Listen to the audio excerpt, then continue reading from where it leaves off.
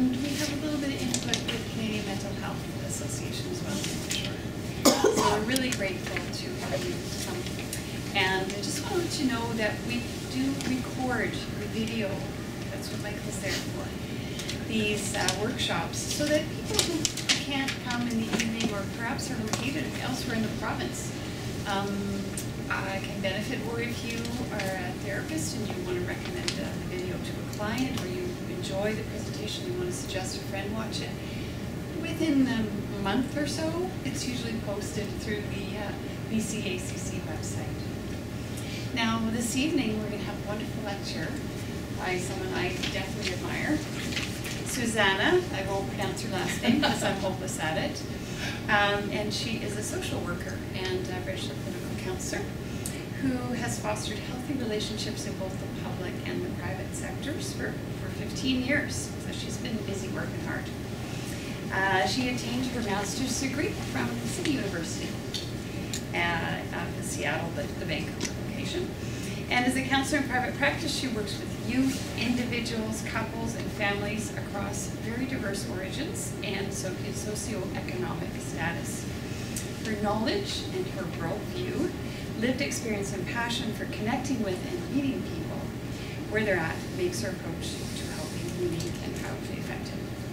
She's going to present an insider perspective on immigration tonight, and I know she'll do a wonderful job, and I definitely highly regard her, so I'm sure you will benefit immensely from the presentation on stress and joy of immigration. What can pre- and post-settlement experience offer you here and now?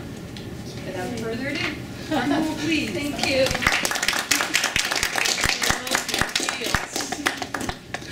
Thank you for coming. I really, really appreciate everyone and each of you. And is the CSL or not? I have no clue. But I am absolutely thrilled that you choose to come and choose to spend this hour or so with me and other fellows, immigrants or not. It doesn't really matter. We're all immigrants, at least on this land, at least not right now. So before I go with my slides and what I want to share with you and what's not, a few things. Thank you for saying about filming. That's true. But we won't film faces. So if you want to talk, if you want to, and I hope you will want to talk, if you want to share, you want to interact, don't need to fear you won't be seen. You might be heard. You know, like, but what's the harm? And what's harm in it? Anyway, it's you to decide. I was actually expecting some people that were supposed to come from my office and from my work and stuff. Maybe they just threatened, you know, they're gonna come, so I didn't do a good job. I don't know, but they may still come. But one person actually that is somewhat responsible for this presentation is a young lady. I think she was from Indo-Canadian descent. A year or so ago, she approached me in our other location that we do this presentation, Mindful Living presentation at Adler School downtown. And because I usually film this and volunteer in the group, she came to me and she said, well, when are you going to present? And I'm thinking, well, what do you want me to present on? Well, on us, on immigrants. And I'm saying, oh, okay, you know, why not? Well, what would you like to, you know, what about us? She said, well, our life is so hard, it's so tough. And I said, yes, it is, but there's lots of joy in it too. And she said, joy? Tell me one good thing about it, tell me one joyful thing. And I said, okay, see you in a year. See you in a year. So I don't know, it's just, is she around or not? So the part of this presentation I definitely want to dedicate to her, to other people who actually wanted to express on their feedback forms, you know, what kind of presentation they wanted to hear. So you do have feedback forms too, so if you're interested in any other topics outside immigration or whatever, please put it on. We will look for presenters. So, now you know how it all began. Why I'm saying joy versus happiness is because I see joy as a verb, not as a noun. And I guess I can do that because, you know, what you can do, just say she's yourself, you know, she doesn't know what she's talking about. Well, I think I do about the joy, because joy is a process. Joy joy encompasses many things. Rather than happiness, happiness is something that is more personal, and it's more, when you ask people, do you feel happy, are you happy? They will usually answer to you based on how they feel at the moment. And then you got this big answer, you got the answer of something that, you know, they may change their mind later on, you know. But joy, there's several components of joy that I will talk more about in the presentation. So we're gonna start this presentation with like a clip, a very small clip, and I promise it's gonna be small. Nobody's gonna get hurt, just so you know. Some of you probably already know where I'm going with that. And if you don't, then you are free to go on YouTube later and Google this comedian yourself, because I can't really put a whole, even this whole joke on it, because it's a little bit too free speech. And I know that's very important that I actually make disclaimer that what you're gonna see in this clip is really my choice to put in. It's my presentation. It doesn't reflect PCACC, doesn't reflect MCFD, my employer, or my association. It's really me making this choice to illustrate stereotypes, to illustrate fun and joy and growth and ability to laugh at yourself, you know, like challenge assumptions and laugh at yourself. That's part of the joy. So, and then we're going to talk a little bit about the statistics, and then what I'm really talking about, you know, what immigrants, voluntary and involuntary, you know, people who actually, some they have choice, and actually most of the people you would think would have choice, but you know, lots of people don't have choice. This is a country that was offered to them in their refugee camp or wherever they've been, and the choice was I go or I stay and for another 10 years in a camp that doesn't offer me anything, and or I just try. So, and I'm also going to talk everything I'm going to talk, you know, I will most likely use the terms of acculturation, if I can pronounce when I need it, and lived experience, well-being, and this kind of terms, you know, like, so just, I just want to make sure that we understand, that you understand what I'm talking about, what I mean when I say this. And then, of course, you know, I'm going to talk about prerequisites for joy, some components, and hopefully I will have time to talk a little bit about the application for counseling. Usually this room is filled half with counsel, half with community members. So I think it's, and even if you're not a counselor, you know, like I think it's good to, for people who are not counselors to know actually what they should look in counselor if they're going to go into find a counselor. So I think it's a good thing to know actually what is out there and yeah, maybe I shouldn't talk too much about it. I will show you what I mean by that. And also the other very important thing you should know is everything I say here is based on a few things. Research, my lived experience of my clients or my friends and family. So unless I say that it's my experience or the experience of my friend, it is research based. This presentation will be posted on my website next weekend, by next weekend for sure. And because I couldn't fit actually a list of resources where I got all this information on PowerPoint. So you will have it there and you can go there.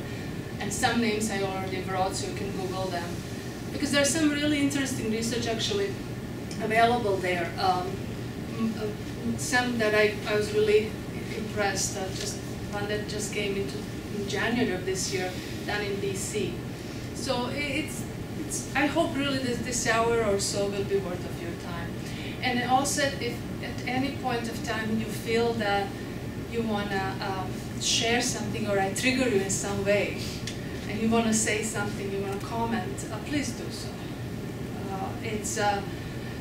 We're a small group, and I'm sure we're going to have enough time. And you know, slides will go, and I don't need to do them all, as long as we capture what I said that I will at least try to capture.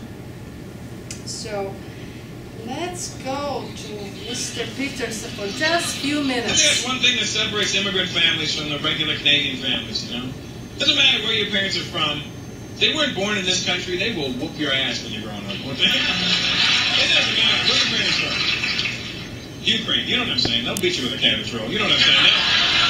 They'll smack a pierogi upside your head. They'll beat you, right? Immigrant parents will beat their kids. Canadian parents are a little too soft on the kids. And that's fine, you know, whatever makes you happy. But you need to start beating your kids. I'll tell you why. Because growing up, kids now are growing up in a multicultural society. You know, you're going to have white kids growing up with black kids and brown kids and Asian kids, and they're all going to be hanging out in the playground. You know what I mean? And they're going to be talking about the ass whooping they got last night. Do you want that little white kid to feel left out? Beat that child so he's not a social outcast.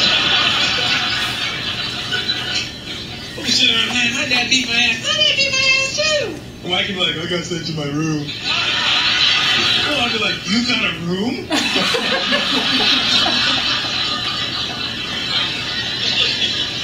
You need to beat the kids, man. Indian parents will beat their kids. Chinese parents, I would hate to get beat. Your parents know kung fu and stuff, man. I would hate to mess up in the Chinese house, man. Hey, check this phone. Come here. It says you got an F in school.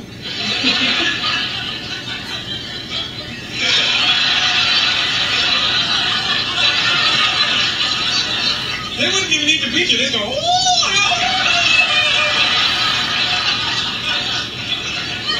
no, Sonny Terry.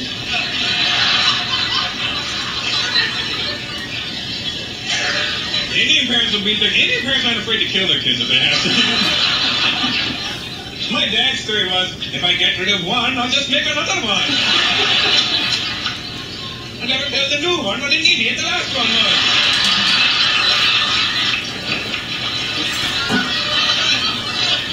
Jamaican parents will beat their kids for no reason sometimes, won't they? FY, come here. Yes, Daddy? What's that for? Just in case.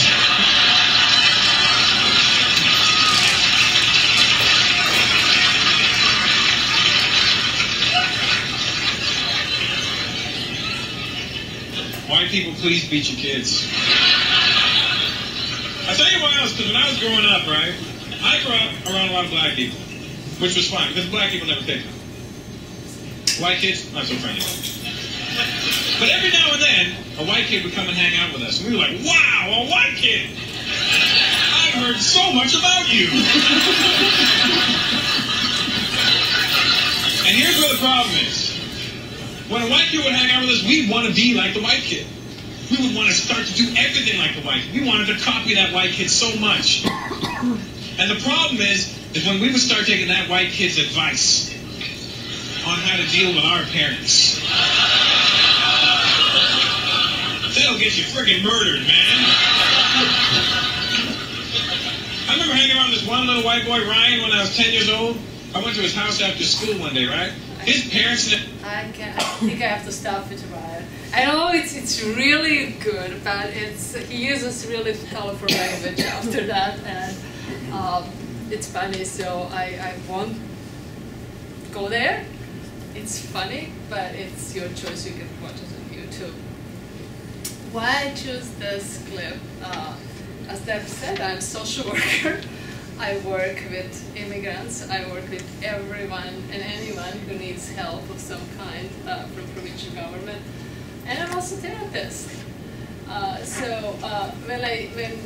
When I get this every day from people, and it's part of, you know, once you come to that point that you can laugh about it, you know you're doing good. You know you are actually past the troubles, you're towards the joy, and you're towards the healing and everything else. So I just thought this would be funny. So do you find it funny, or do you find it offensive? Find it okay? It's okay. Have you seen it before? No? Yeah, so yeah. Yeah, he was in Vancouver a few times, and GM plays for full. And you can imagine that people actually like to laugh at themselves. Okay, so let's go to Stats Canada. So some of the numbers that are 2010 and some are most recent. So when we talk about numbers, like you can see it just for yourself, over 2,800,000 per year. So the four major classes actually. Family class is the most frequent, I guess. The family class really includes relatives and immediate family. They're easiest to bring into country once when you're in a country already. Then we have economic class, which really includes business immigration, what we call it now, VIP, business immigrant program is the latest program the federal government came up with. And skilled workers, they also belong into economic class. The refugees they're coming in huge numbers, and why? I mean, I don't think so. I need to tell you why. But this group is the most studied in research, and they need most help, as you can imagine. So there you go. It's every year we have almost 9,000 people escaping persecution, torture, war atrocities, and what's not. And most recently, our government said they're going to actually double that number. So we can expect more and more people coming to Vancouver, actually. Toronto, as you know, Toronto and Vancouver are the most, two biggest cities, taking the larger number of immigrants. And just, information of lots of people come to Vancouver, but then they frequent down to Fraser. And there's Fraser across the river, and there's not much services there, but there is more and more again in work. There's lots of services in work there. Why don't they go to other parts of Canada where they would be really welcome? Yeah, and you know why? I always, because the other parts of Canada, they don't have, it's cold for one thing. There's not. Toronto's cold. They are in Toronto. They are in Toronto, larger number than I think maybe it'd be a requirement by the government that they spread out. They do, be, and there are some, and actually it's happening. Once when you apply from outside the country, you actually have much better chance if you are willing to live in less developed or less populated parts of Canada. But then people do that, and there are some requirements for a few years, and after a few years they go to, they come to Vancouver. You get a lot of benefits if you go to Saskatchewan. Way more than here. So now you know the guilty ones who just sneaked in and think it's all fine. You're very welcome. Thank you. I already said that you guys are late, so just so you know. Okay. Thank you. Okay, so I hope you find this amazing. So according to Stats Canada, by 2031, most of our population, more than half, will be foreign-born, or at least have one foreign-born parent. And of course, white people will be minority, not majority. And again, I don't think so. I mean, this is just this is the stats. But what I'm thinking, when you look into family tree, it would be a mix of races. It would be very hard to say. It would be very hard to say, oh, this is just I don't know, one group that got particular, I don't know, cultural makeup. I see this from generation that from my son and all the friends and all the people around. They are they're color free, they're race free, they're like prejudice free, and everything that some generations back were not. And that's in my opinion, of course. So what stats tells us? There you go. See, oh, I was chatting with my friends down at back, and we were talking about, because I noticed accent. I mean, there's British accent, and there is which other accent, like a young couple, and I'm always amazed with that because I immigrated when I was, like, I don't know, I of course was immature, like, and oh yeah, I forgot to tell you that part. I will come to that. It always amazes me, like that young people choose to leave and then choose to different country than they were born in, and that again speaks about at the beginning what I said is involuntary and voluntary immigration, and that's what is I believe very important to distinguish here. So. Interesting part is I'm particularly connected to UK because love of my life is from UK, and recent immigrant, just 2006. I don't know which year did you guys come in? 2 years ago. 2 years ago. There you go. So UK immigration is just 9th on the list. Now the numbers are really changing because we have higher number of American immigrants than just after South Asian and Asian population. So I think it's really amazing. They're number 5 on the list. People from my country, after them, people from your friends, but people from my country are at the bottom of the list, and it's just few thousands per year, really few thousands per year. The most people from where I'm from and from former Yugoslavia, more precisely from Croatia. We came in late 80s, early 90s, mid 90s during the civil war in old Yugoslavia, so I just felt that was kind of an interesting point to make. So there you go. So we go to what I was trying to emphasize all along is, when we talk about mental health or well-being or anything else, we really have to, and we are about immigrants, period, we really have to be minded of, are those voluntary or involuntary people, migrants coming. And it's important because choice is involved. It's really about the choice, because see, what I'm saying here is involuntary immigrants were pushed out, and voluntary immigrants were pulled in. Because of the skills, because of the whatever they had, investors, you name it, they're pulled in. They have lots of choice. But people who suffer, who left because of civil war, and actually I wrote the civil war, nothing civil about the civil war. I mean, that's another topic, but there's nothing civil about civil war. And I come from one of those areas.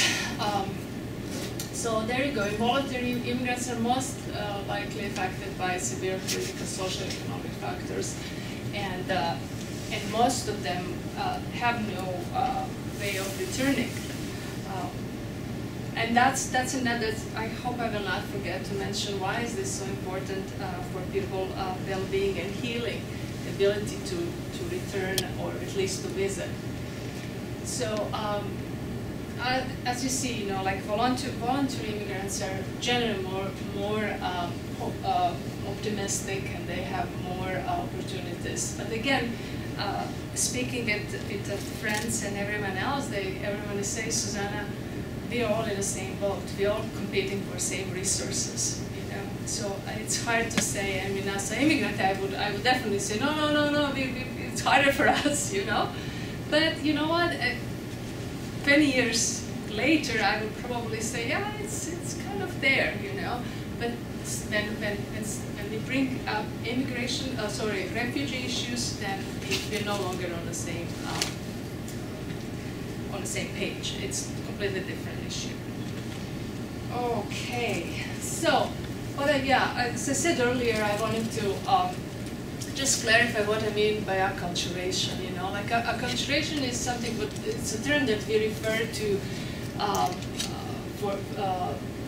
refers to mutual change that happens in Canadian people born in Canada and to us. It's a process that I like to illustrate with ripple effect.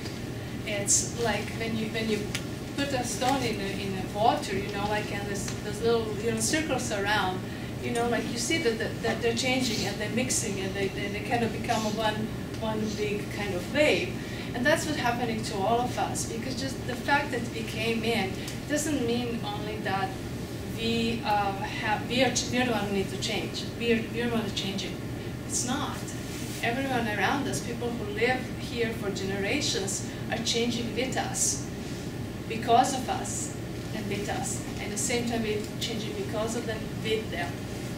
So that's why, I mean, it's a really long process, and it's personal, and it takes different shape in different times of people's lives and things along those lines. Culture, as you know, is a human creation and a socially constructed concept that we like to hang to it, and that defines us in some respect as well. And the other concept that I like to use is the concept of well-being. It's a theory of choice that is comprised with these 5 major components. It's positive emotions, engagement, attachment, accomplishment, creating meanings, and creating positive relationships. So that's also for me, in my theory, it's that well-being is really prerequisites for joy, and that's why it's so more to me important than happiness, which is temporary and affected by however we feel at the moment. Okay, so I think I'm gonna speed up a little bit, but still hopefully cover everything, because I'm really hoping that if I say anything that triggers you, please cut me off or jump in and let me know how you feel about it. So, as I said, mental health of refugees is most unique kind of area that needs attention, but it's also most researched. And unfortunately, all the research, I mean, I first started doing this research in 2012 as a part of my master thesis. I was just focusing on refugees, and in particular refugees from my home country, because I wanted to know what made some of these people so successful, and why some really had to go back, even though if it meant that would be further abused, scrutinized, and maybe even killed. So that's when I find out that most of literature was really focusing on what was not working, focusing on war trauma and adjustments.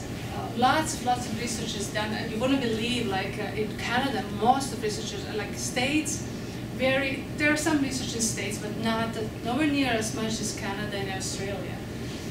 Some European countries are recently doing lots of little more research, speaking about as I said, you know, like trauma and severe stress and uncertainty about the future is something that deeply defines people, refugee people.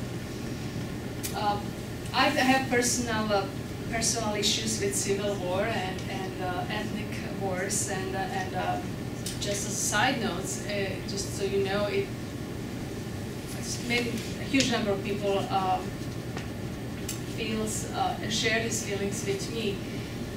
The healing process takes years, because civil wars are the most atrocious, they're most cruelest wars that you can imagine. And they really tend to destroy people's sense of who they are, the trust, destroy families. It's one of the things, like that takes years to overcome. It actually took me over 10 years, so I don't need to tell you anything more about, I guess. That. So, there you go. We go mental health in modern immigrants, PTSD all over the place. PTSD, I always say thanks God for Basil van der Kolk and his research, because I love his work, because he, I can't possibly summarize this in my ESL. I would probably read this, the last part, but it's really, what he's shown in the research is that it's not PTSD itself. It is symptoms of depression, anger, outbursts, self-destructive behaviors, and feelings, deep feelings of shame, guilt, blame, and distrust that make a significant difference in how people perceive their lives and how well they cope with traumatic events. So if you're looking into learning more about trauma, really Basil van der Kolk is the most, actually he's one of the researchers that actually started all this work like over 30 years ago. And his book, recent book, is written in really, really simple language. And it's called, I think, Body Keeps Score, the Body Keeps Score or something like that. That Body Keeps Scores, yeah. Talking about sensomotory trauma effects and healing. And basically gives us all a very nice history of trauma and how to work with traumatic experiences. So there you go. There we go to voluntary immigrants and their mental health. So this is the study that I mentioned to you at first. It's really interesting. They did this in BC, and they studied actually South Asian. Did I pronounce it?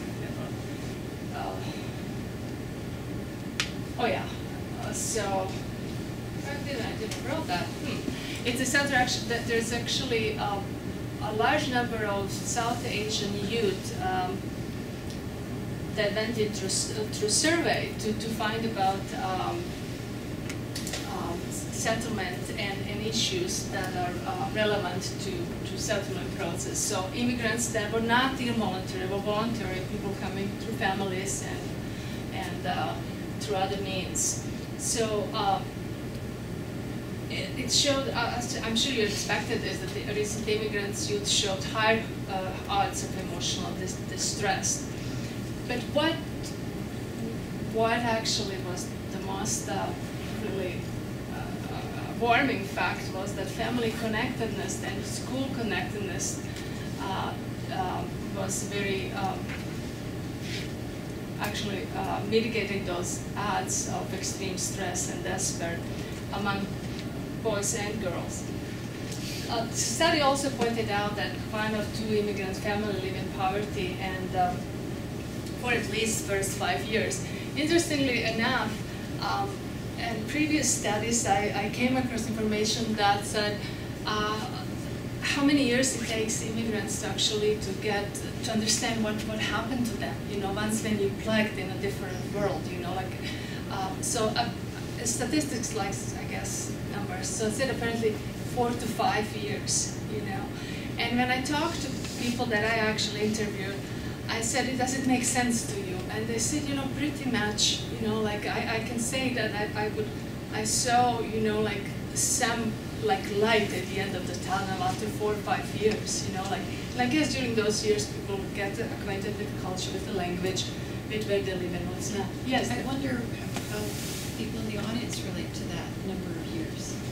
Does that sound pretty familiar? 4 or 5 years to kind of really settle in? Yeah, I think so, because you have to adjust with your education, and then you need to volunteer to gain the experience, like because you need to get your people to know you and then upgrade, kind of like because you're not good enough, kind of. So yeah, takes that much. You know, and it's thank you, but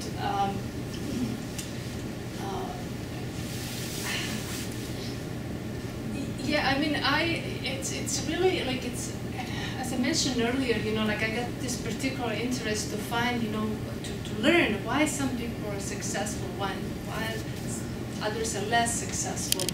I found that people who invited change in their life were more successful. Because Yes. I've lived in other Absolutely. countries and I just love the Yes. change. Yes. And I love learning and Yes. going back and Yes. changing. I like evolving Yes. and moving Yes. and being a different person. Yes. But there's some people that don't. Yes. They hang on to their old self that Yes. was in Croatia Yes. or elsewhere. Yes, you're absolutely Right. right. You're Yeah. absolutely right. There must, like, there are blogs out there, you know, young people traveling the world, and they spend a number of years in one country, and then they write about personal growth. It really is an expansion of self, and in feeling like I will come to that. But thank you for this. So they this look is- at it as a wonderful opportunity as opposed to a punishment. Yes, exactly, and it, you know, Very simple. yeah, it takes years. It really takes years for people who are pushed out of their own home countries. You know, like to actually come to the point that to accept that this is a new reality. That's the one that I actually have choice right now and power to do something about it. I can't do anything about past, but I can do something. So it takes time for that. Thank you for that. This study for 2011 from UK, I find it amazing because it's really economics, money, because people immigrate because of money too, you know, makes more money in certain countries. It doesn't make you any happier. Like this is quite consistent with the previous research that generally money cannot make you happy. It can make you happy for a certain period of time until you know, like, but then after that you're the same miserable person as you were before you got that money. So interestingly enough, you know, like going just because of money to another country doesn't do you any good. So a little bit about commonalities and differences of lived experiences. And it goes what you were just towards what you were saying. What's unique to both groups is they are both looking for a better life. The means how to get there and how to do that is a little bit different. They all have existential questions, and grief and loss and nostalgia is present everywhere. But what I found and with people who lost, who actually didn't think they would need to leave their homes and everything they ever knew, they have a little bit different view of this. I mean, this is a little bit, I mean, when I do this and I prepare this all by myself, I was all okay. But now when I'm looking at this to you and you witnessing what I'm saying, it's a little bit harsh on me. So and I hope it's okay with you, because somebody at the beginning of the presentation asked me, am I expert in, or not an expert, is this my specialty or something, this is what I do? And my answer was, no, not really. I don't ever claim, I mean, I work with immigrants, of course, but it's not my expertise. The only expertise I have is my lived experience. And that is the one of involuntary experience. I love Canada. I call Canada my home, and it's a very proud Canadian. One of those that will tell you, what's wrong, like if you don't go, can Canada Day and do stuff. Just kidding, okay? But it's hard to look at this and stand and say, oh my goodness, is this really what I all went through this, and is this still going on? Because lots of people that I research myself and I find information in research really long for closure.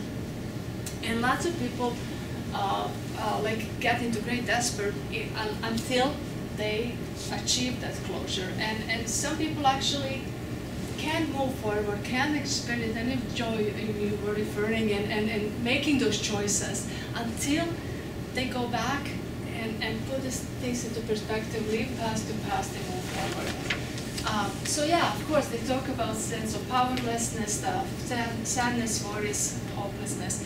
And I underlined this because when I was doing first time around my research on this is what people are talking about, sadness. They don't talk about depression. They don't talk about PTSD. They talk about nostalgia, they talk about losses, they talk about grief, you know.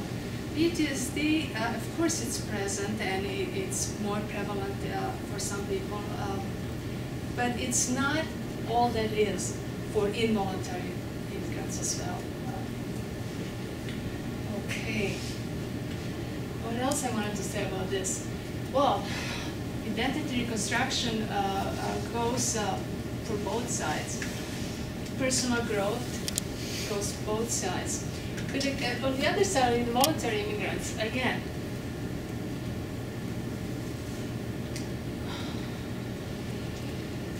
see, confusion, disbelief, humiliation, shame, and blame. That is that majority of refugees will talk to you about for some time.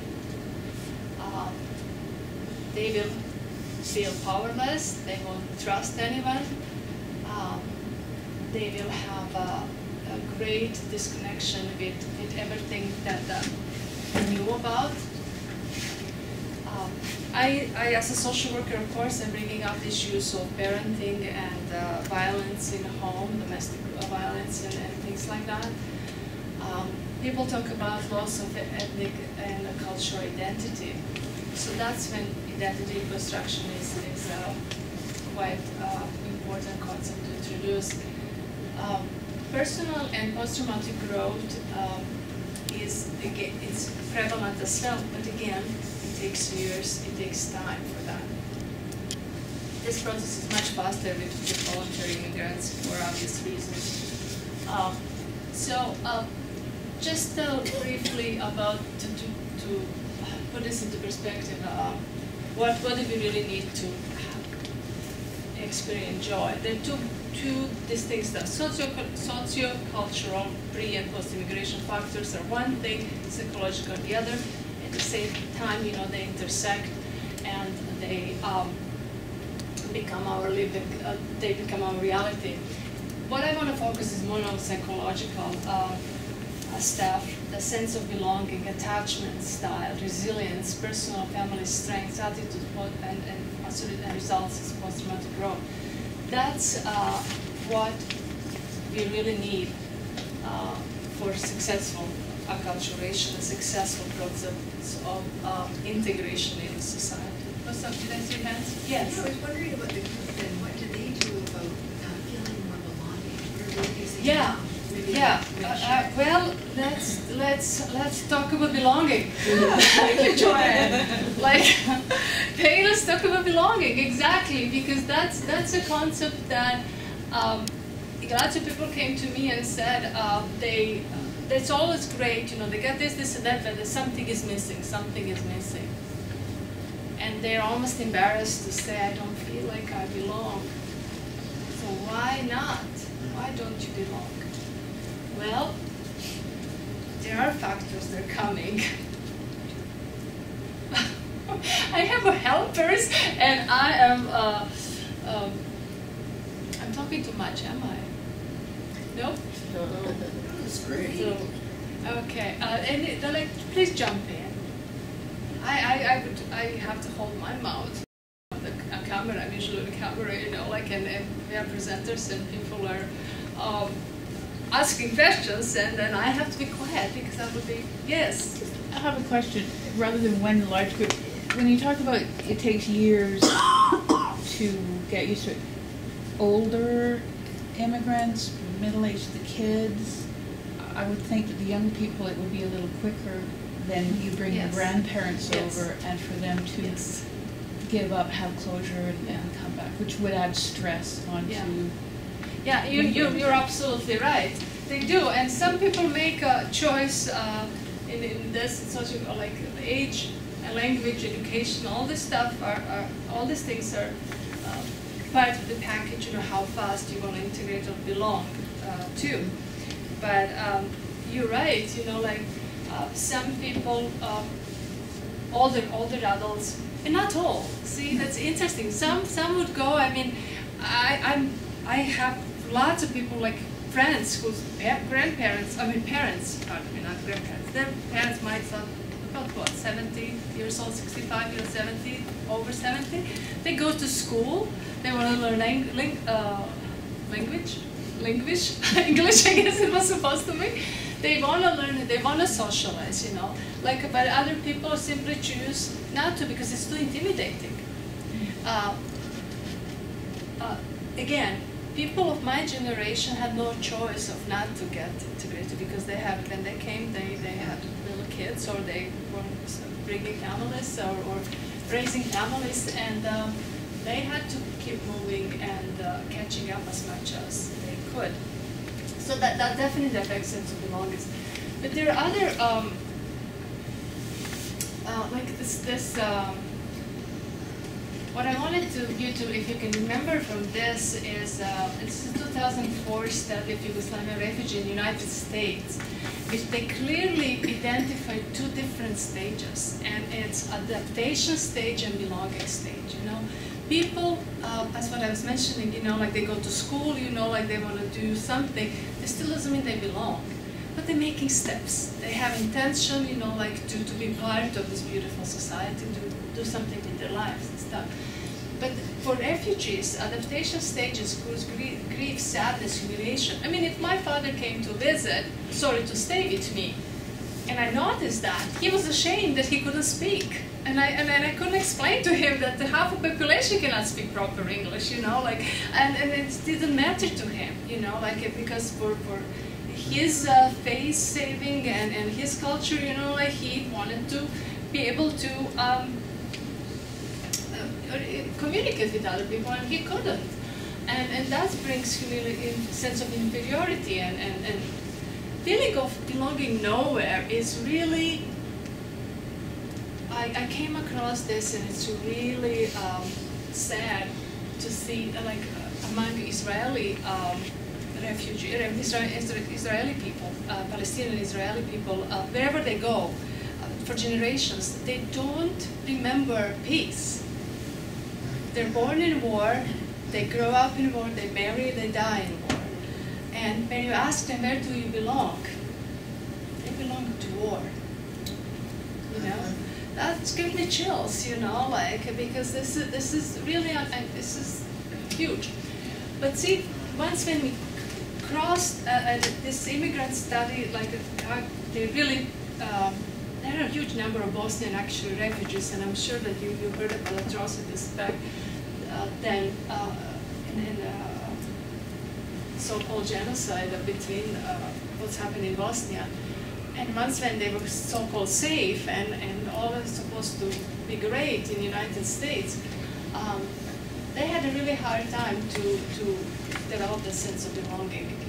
But once when they did, this is how they describe it, like a restored ability to notice beauty, sense of normalcy in their new lives, freedom and hope for a better life.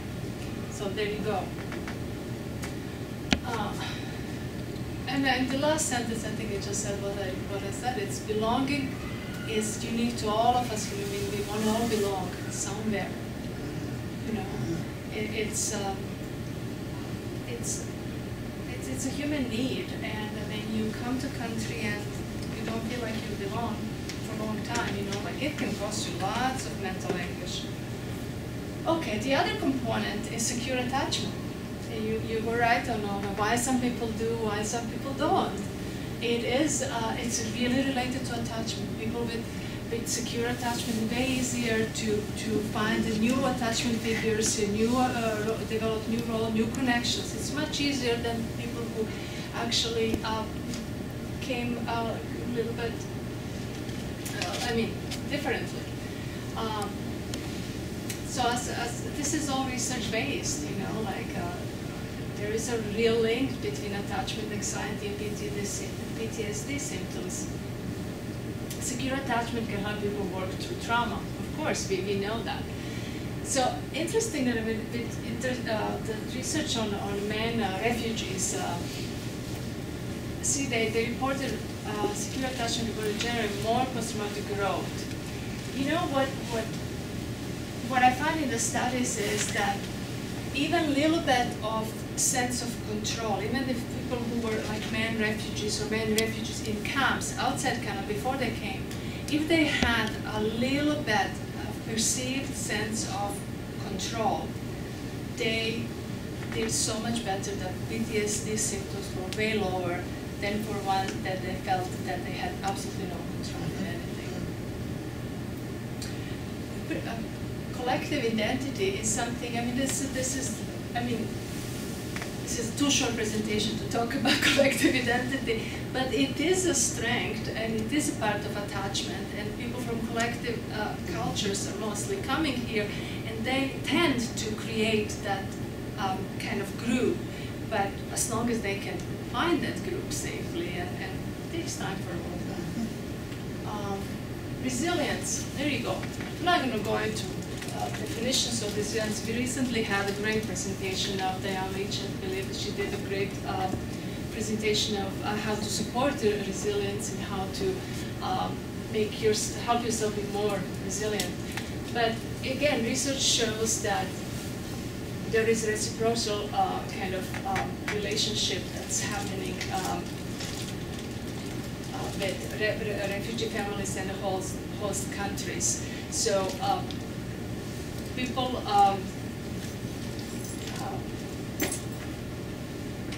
yeah, I write much better than I talk, don't I? I wanted to say that the resilient refugees really report having a sense of continuity with their past and a faith shared with the entire community. So again, I'm talking about collective mindset. People reach into what they know from what they grew up in, into their own culture, like collective sense of connectedness. Again, resilience can be supported by a variety of factors, but without going into community and finding those factors, those connections, nothing really happens. So identity reconstruction, I think it's really, we need to talk about this more, because that's what when I was talking about acculturation, you know, like, and what happens to people, because as I said, we influence each other. In its process of influencing each other, we construct something new. We construct, we create a new sense of self, new meanings. We create a new story, create stories. We create new realities for ourselves. So identity reconstruction is really self-reflective process, but it's also flexible and it's changes over time. You know, when I was mentioning referring to my son and his generation, the friends that were coming to his home and things like that, I was always amazed, you know, like about the connection that they were making with. They wanted to know about my culture, or they were talking about their parents and grandparents, and I was just looking at them, and to me it was just the most amazing. And at the same time, they were speaking with no accent. They were using all the terms and all the slangs that I never could pick up, and it's all this fast. And I was thinking, what is with this? And I would make jokes, like I tried to I would attempt to make jokes. But I was always told, you know, like, Mom, what's wrong with you? Be proud with your culture. You know, why are you so tough on your culture? Like, be proud with your culture. It's okay. And I'm thinking, what are you talking about? What do you know about my culture? You're born and raised here, you know, like, I said, Mom, there's nothing wrong with your culture. We're all here same, and things like that. To me, when I hear these things, you know, we're gonna be okay. You know, no matter what happens with the economy and what's not, you know, we're gonna be okay. Okay, there we go. So that's my favorite subject. Why positive growth? Why personal growth? Why not talk about happiness? I don't know, like how many, I wonder, does anyone want to share, you know, like about your growth? What have you learned? If some I know by faces I judge, but you're coming from different world. Is it anything that you can share and say, okay, this is what I learned while I was here, like struggling? Anything? For somebody who's been here for 2 years, I give you a pass, okay?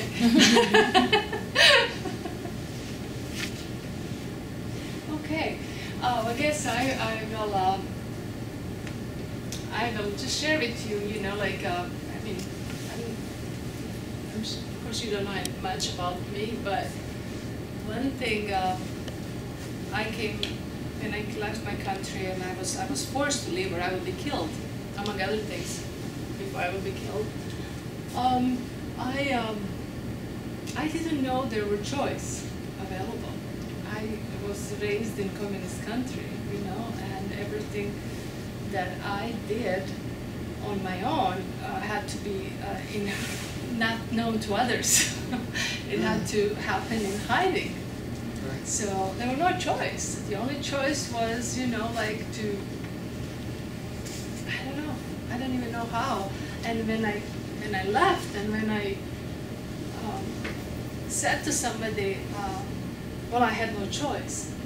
And the person looked at me and said, what do you mean you had no choice? And then I started, you know, like, thinking, yeah, actually I did have a choice. I had a choice to stay. I mean, I didn't choose that. I chose to leave. I choose life. And once when you choose life and you choose new beginning, you hopefully will feel responsible for that and do something about that. So post-traumatic growth really happens in times of the struggle, in times of trauma, times of hard times.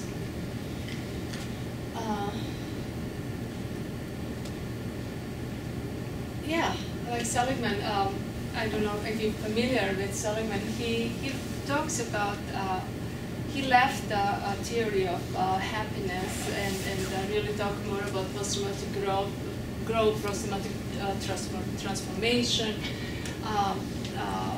and all this great stuff that is more inclusive rather than just focusing on one thing that is trauma. So for people who are, yes? I'm just thinking, you know, as you're telling your story and how connected I feel to you when you tell your story, and I realize the value of sharing the stories, you know? Yes. That everybody Yes. in the room, as you share your stories with others, you're building that connection.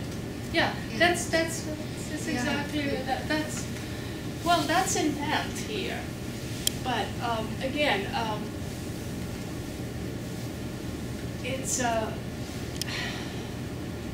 it is very, sharing, I know a few more slides down, I was promising to, because there are a few counselors here, to refer a little bit on, after this, on how can we connect better or differently with people sitting across from us, if we're coming from different worlds, you know, how can we serve them better? So you don't need to be in counselor's role to to actually be a great listener, or to have to share your worldview, to do stuff to help another person to heal. Because as I said, it takes years and years, and it doesn't happen in big chunks. It happens slowly, but surely, for sure, if you have intent and if you consciously making that choice to help yourself. So, as I said, joy comes from overall sense of well-being, belonging, attachments, diversity, and flourishing. see, that's diversity and flourishing. It's very, this is what immigrants talking about. They're talking about overcoming diversity.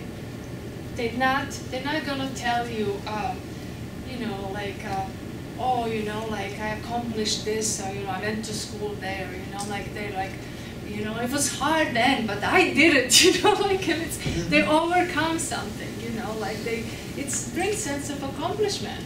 And then what happens when they flourish? They go from, yes.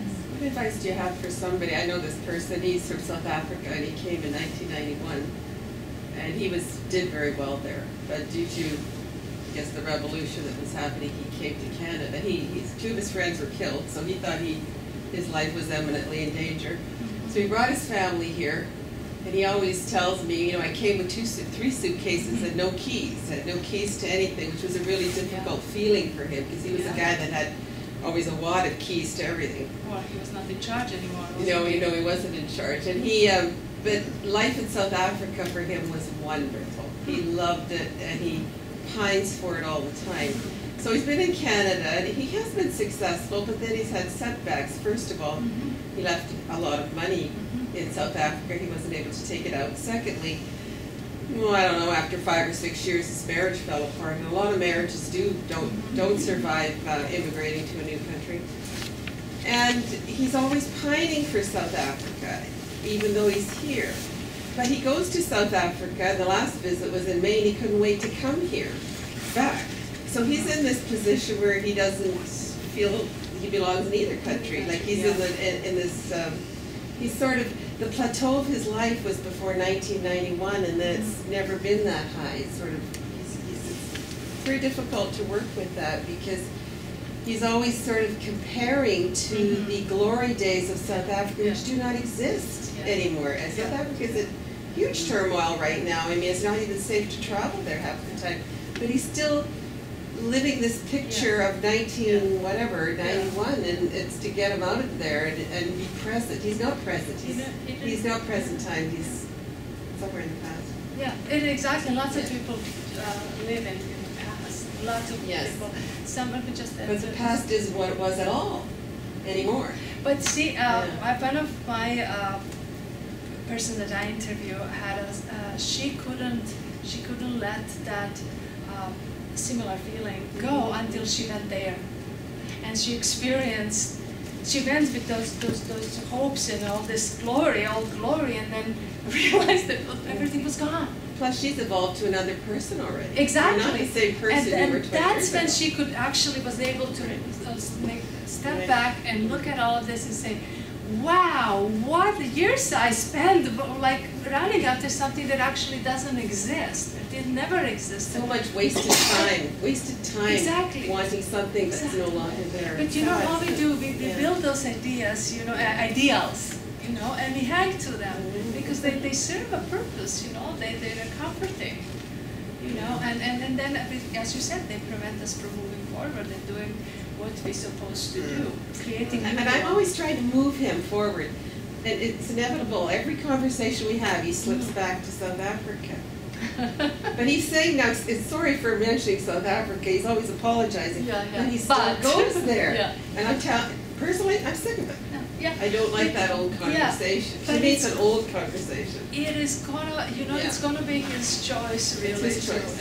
And I actually have right now somebody I'm working with who's actually got a family here. And speaking about different country all the time, and it's threatening his marriage, and this creates disconnect with children, and it really came to the point that he's going to have to make some choices, so let it go, and what's not. What happened? We were talking about him separating from making steps to separate from people, from negative people, because usually people who are in an old story, they find people who are also in an old story, so they support their own old story, so they never have time to create new story. So he's actually making these attempts, you know, like to because how he described people he socialized with is really based on they're quite negative. There needs to be a workshop to get people out of that fixed program. At least I'd like to send this person to something where they can somehow change that way they're thinking. You know what, sometimes some people just, this is their choice too, you know, like, because lots of people feel inadequate, you know, like and there's lots of barriers, you know, it's lots of personal barriers, you know, like, and, you know, lots of stuff that they don't want to go. They want to stay. They don't. He doesn't want to go. I will come to this lady first. Sorry. I was actually a little bit the same like your client. Yeah. I love Belgium. I actually moved for my husband to be. Okay. So I kind of voluntarily came to Canada. Also, I didn't need to come. You understand what I'm saying? Yeah. So I'm like in the middle, like in between. Yeah. The thing was, I loved my life in Belgium. I was super happy there. I have a lot of friends over there. I had a job. I got my master's degree there. I had a good future there. And I needed to say stop to that. So I came to Canada. And then there suddenly, there were no opportunities for me. Like nothing. And it took me years, now 2 years, to eventually get what I want. And it's still not what I want exactly, but it's step by step.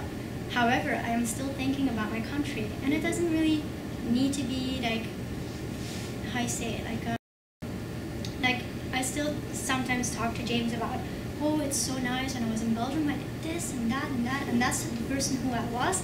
But sometimes the person who I was helped me to become who I am now. Because if I'm grieving now and I'm like crying and oh, I'm sitting in a couch like I am nobody here, then I would think, well, the person that I was in Belgium would not sit and cry there. I'm adventurous. Normally I should have gone outside and I would have done this and this and this, and that kind of like thinking who I was in Belgium could sometimes help me go to come back and grow in who I am in Canada. Like I do not let myself go that much in Belgium because sometimes it helps me get back in. It's like personal, I think, and I think if he constantly thinks back about South Africa, how much better it was there. It's a little bit his choice, but also he needs to find something here that keeps him here and that he can come back to. In some of his conversations, when he talks to people, they think he left 2 years ago. Then they find out it was 20 years ago. They think, oh my God, it sounds like that. But it takes so long because when you loved it in your country where you were born and you actually had so much good experience of it, and then suddenly you need to go, like even if it's now for 2 friends that are killed or a husband that you meet, it's so difficult to kind of let go what you actually loved, and you can't lived in get paradise. it. He was in paradise. You can't always get it here, so he needs to like find something here that he loves even more than Africa. Fulfills himself. That's a good tip. Yeah, because I love nature here, and Belgium is flat. I hate it. And that part, I hate it. So I love nature. I always go in the mountains, and every time I go back to Belgium, I'm saying to my friends like, what the hell? Where are the trees? Where are the trees? What are you guys doing here every weekend? I would be so bored actually now. So I kind of think now every time I come back from Canada, like, oh, I love the mountains. I miss Grouse Mountain. I miss all of that. So when you kind of find something here that he really loves, even if he would go back to Africa, I think he would be like, I like that better in Canada. Yeah, I would like to go back to Canada. I don't know if that helped or not. That is helpful to her. It helps to everyone. Thank you for sharing. But it can take forever. It's already 2 years and sometimes I'm still crying for him. So yeah. Basically, you came for me, but you're staying for the nature. Right? So now you're in trouble.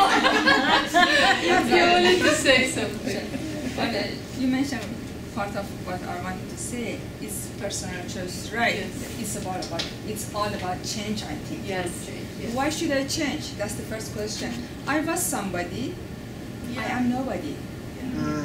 Nobody knows me. How can I prove myself? Why should I prove myself? I'm comfortable. That's why immigrants have communication with their own nation, because the other side is not accepted, and I need to prove myself. Yes. Does it worse? I prove myself and they put me down and criticize me, laugh at my accent. Me as preschool teacher, I worked here for 12 years. At the beginning, and even now, before, I was working in West Vancouver. West Vancouver kids, oh, what? Okay, never mind, we don't understand. I know 2 languages, you don't know? Just make fun like this, because I wanted to learn. I wanted to learn, and I did not let be down. No, and that's the really thing. great. It's very challenging, Yes. and the post-trauma growth Yes. happened when, Yes. I go back. I was somebody, just an example. I had many things. I had position, I had house, and I had family. I have nobody likes me, everybody hates me, everybody laugh at me. So I want to prove when there is a little light for the change, it opened the door. Yes. But if the society help immigrant with this little light, Yes. they're welcome. Thank change. you for sharing this. Thank This you. is very powerful. Another thing I want to say. Okay. I cannot say Yugoslavia is so bad. Why you want to go there? Yeah. Iran is too bad. It's Yeah. terrible. People are like this. Yeah. I compare this when I work with parents. I compare this again. My child is black, with a big nose, with a big mouth. The white child is a little nose, small blue eyes. But I love my child, Yeah. and they love their child. I don't have the right to tell them you hate your child. My child is beautiful, or vice versa. I am not standing in their shoes. And Exactly. so You can that's speak only for yourself. the You have only, experience. the only thing that I expect from people, Yeah. and they expect from us Yeah. probably, respect their choice. Yes. Thank you for sharing this. I wanted to like when you probed me with something when you said, you know, like nobody knows you. My son knows this story very well. He was 3.5. He came from, in my journey, immigrant journey, we came from States here, actually through South America, Latin America, States, Latin America, Canada, and West End. I lived for years there, and we lived as a family. Anyway, so I registered for all these classes. I could anything I could possibly, you know, with my broken English, come up with. And people were noticing me there because I would stand behind the door, you know, watching because, you know, like protecting mom, you know, like I think he is in danger for some reason, you know, because he's 3.5, you know. And people noticed me. And I felt like you. I felt nobody noticed me. I'm invisible, you know, I'm absolutely invisible. But then one day I was passing community center going to pick him up, and a person that worked in a community center looked at me just like passing and said, "Hi." And it was a man. I mean, I hardly recognize him right now. It's 10 years after, you know, how we age and stuff like that. And he said, "Hi." And I was thinking, what? Hi? Who? To whom? You know, I literally like that looking, did he say hi to me? Because no, there is no hi. There's no hello, you know? And, you know, and you're right, we make that choice and we push forward and we grow and we develop, we change, we nurture that, our inner strengths, you know, like, and we create new attachments. We know now, even if we came in this country with insecure attachment, we can learn. We can actually consciously pick people, pick events, make choices that we actually relearn our old ways and flourish. We literally have a chance if we want to make that choice. Thank you guys, that's fantastic. I want to share this with people who,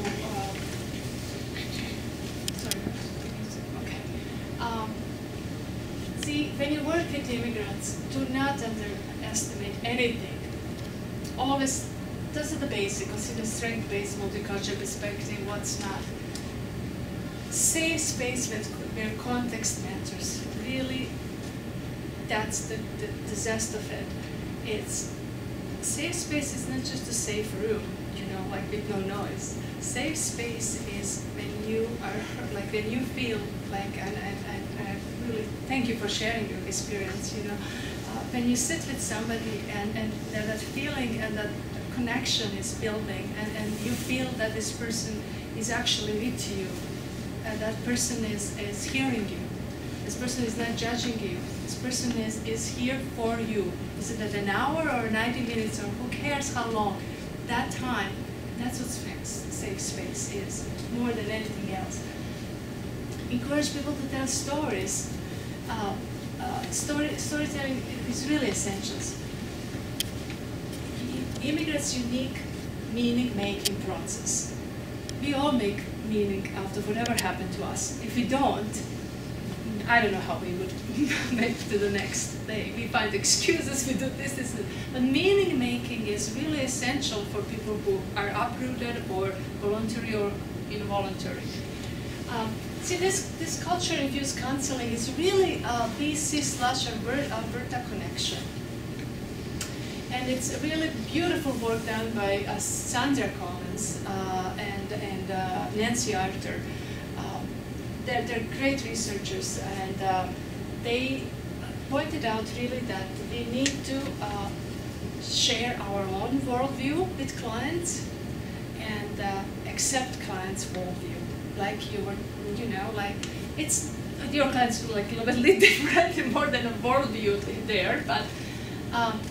And what they're saying is consider worldview, have agreement on goals and counseling, and build alliance, working alliance with the client. So counseling is no longer, like passive sitting on a chair or a sofa. Counselors are advocates. Counselors are people who are making phone calls for you when you can't make them. If they're not, I'm not sure are they really there for you. If you need that, of course.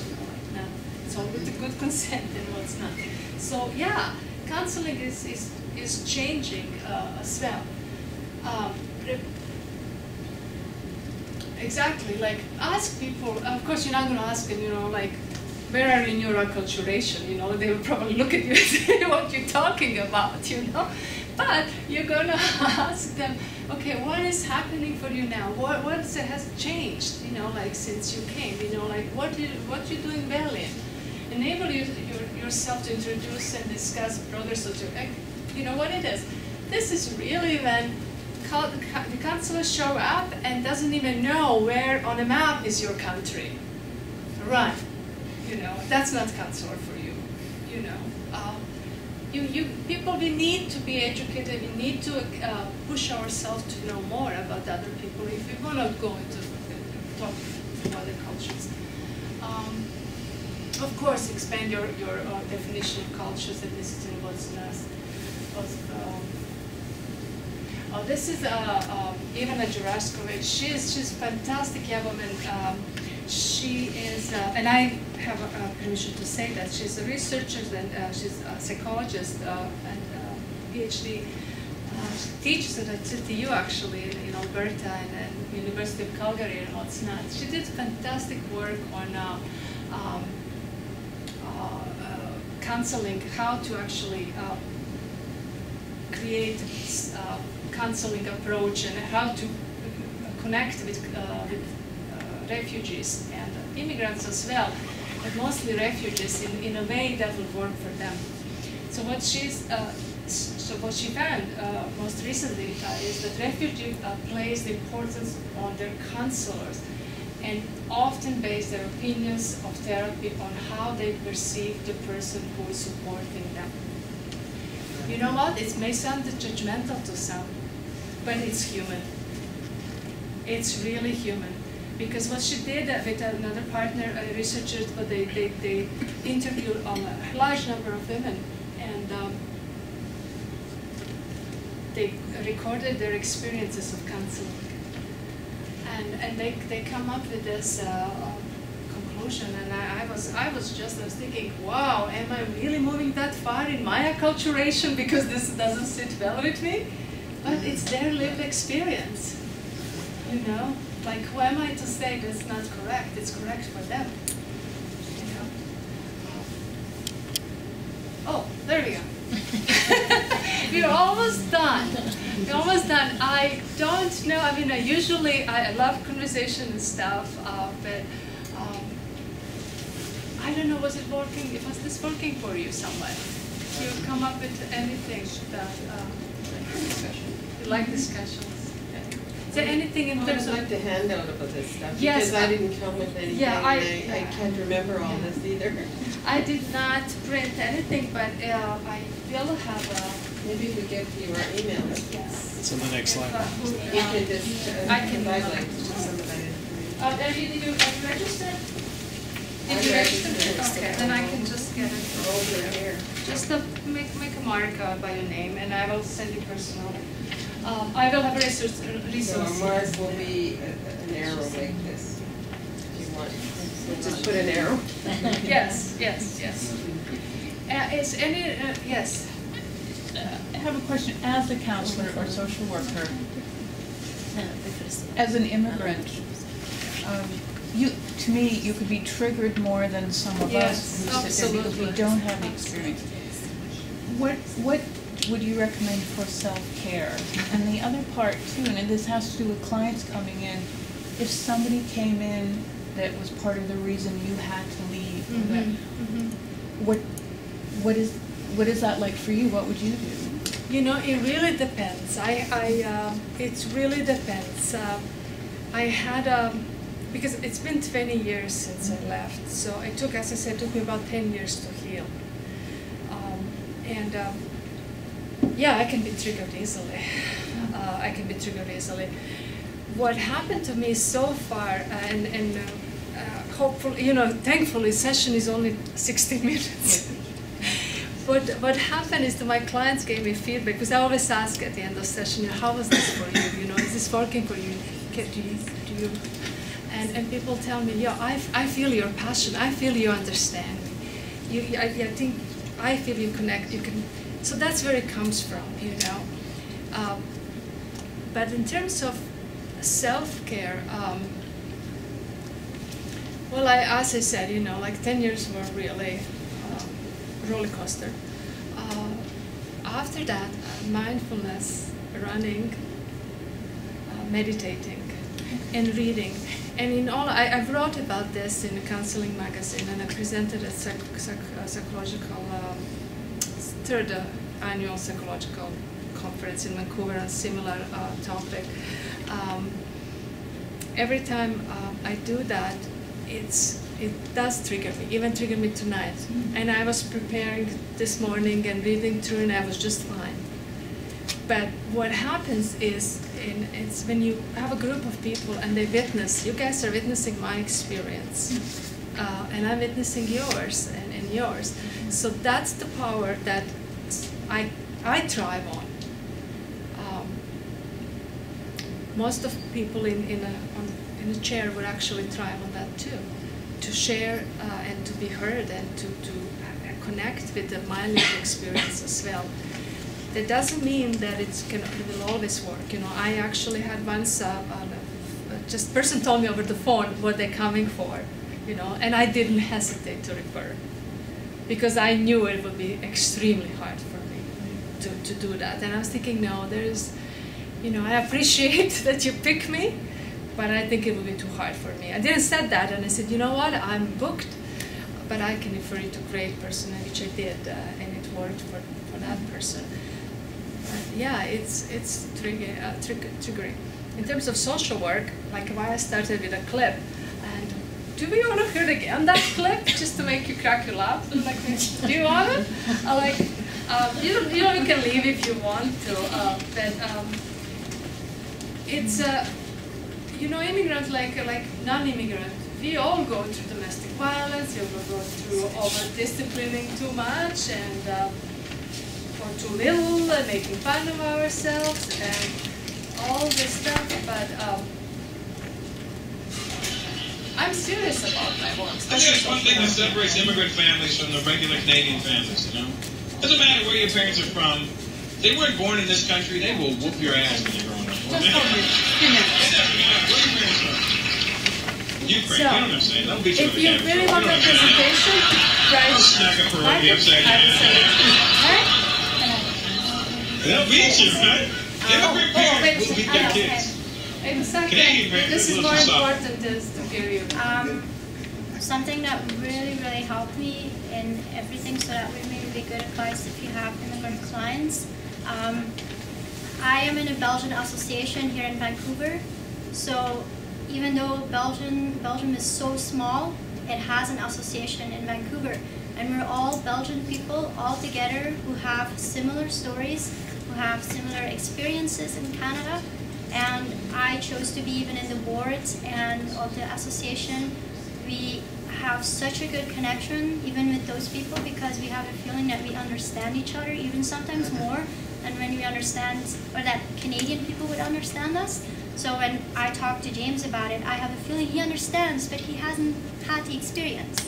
And when you come from the same country, like Belgium or South Africa, maybe has an association too, you have a feeling, yeah, it's they know, like you have the same cultural background, you have maybe places that you visited together, or you know, like we've all studied in Ghent, for example, and it's maybe something that they should look up if there is something like that, and if they would maybe have a benefit from it to even check some people out that have the same experience. Well, that helped me. That's almost all my friends are Belgian here, which is pretty awkward sometimes because I'm in Canada. So yeah, but that helps. Thank you. Yes. I just wanted to say I'm not a counselor, I'm a post-secondary educator, and some of the comments that you made tonight reminded me in a class fairly recently with some actually, I guess, voluntary and involuntary immigrants. There was a particular student coming from a conflict situation. And there was a lot of intensity for her about talking about something related to it, but not personally. More like versions of what happened and how it may be viewed from a Canadian perspective, from the media, from news reports. And I don't know if it was guilt or what, but there was so much intensity she wanted to share with the class, certain videos to say, look, this is what really happened. You think this happened, but you think that on my side we did this, but you know, and wanted to really incorporate this into her assignments and show us, you know, films and that. But it's helping me, you know, some of the theories that you talked about and processes, right? Maybe guilt or just identity reconstruction, all that kind of thing that was happening. But I do feel there's a lot of applicability for educators in what you're talking about, and I hope you have a chance sometimes to share this with teachers or post-secondary educators, because it can really help us too to be supportive. I found in this case, when this particular learner wanted to incorporate this issue into all her assignments, I just supported her in it. I thought it just feels important. Why would I say no? And you know, by the end of the class, there was less intensity about it. So there seemed to have been some kind of process. Well, it's personal. It's her lived experience. Right, of course. You know, nobody can relate to that. It's her lived experience, and it's still high up. You know, like it's nowhere near process. You know, like, and it's personal. People feel protected. And we often talk about media and how we're perceived in the media, you know, like, I mean, it's just a tip that's really going on, you know, we don't really know. We did. I mean, now I say we don't need, see that how acculturation happens, you know, like I say we don't even, who are we, you know, like I've often shared a story, my son is there, like, the story of him being bullied at school. And he probably wasn't even bullied, but he was the tiniest kid, and I perceived that somebody will be on him. And he would tell me, and I said, Michael, because he would, I mean, I saw it myself. And I would say, you have to stand up for yourself. You have to do this, this. And he would look at me, because he was schooled, and he's already in elementary school. And he looked at me and he said, Mom, we don't do that. I said, who are we? Who are we? I'm talking to you. Who are we? Who are we? We are our school system, society. He's already merged in different world. I wouldn't survive if I didn't stood up for myself and beat that other kid up. You know, like there's no way that I could survive, you know? But he could. He had somebody to go to and somebody to tell and somebody could actually help him. I could only be encouraged the same that I tried to encourage him. Stand up for yourself. Sometimes the parents are putting their values on the children, and the children are getting in trouble because mom said to do this, or dad. Exactly. I've had that happen. No question about that, for sure. He knows how much trouble he got in. Okay. Anyone else want to share anything? Okay, I thank you so much. I thank you. I will on my website, and I will email it to whoever makes a mark by their names. Okay, so you don't need to go website to look for it. All right, thank you very much. Thank you everyone for coming. Thank you very much, Suzana. It's very informative and just really gives us a better inside perspective and more empathy as well as some interesting tools, right? Language around it. Yes, thank you. Much appreciated. Thank you everyone for sharing. It's good enough. I learned something. What did you learn?